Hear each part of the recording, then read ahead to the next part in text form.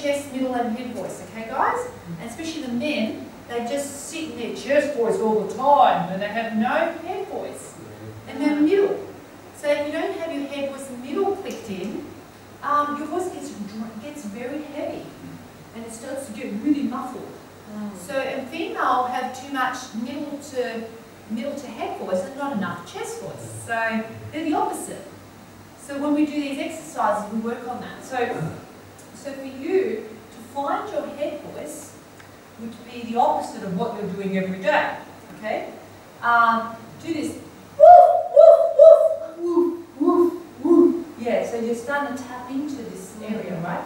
Can you feel the vibration goes in your head? It's a slight vibrations from the forehead. Excellent, excellent. So you practice those vibrations from the forehead, and then they connect back down, and you mix it. You mix it. Most get high pitched sounds. But you have to mix it. Otherwise, you have this falsetto. You have two separate voices. So it's building a structure down. Yeah, and so it's woof, woof, woof, woof, woof, woof, woof, woof, woof. Yeah, so then it chunks. Correct. Yeah, don't choke.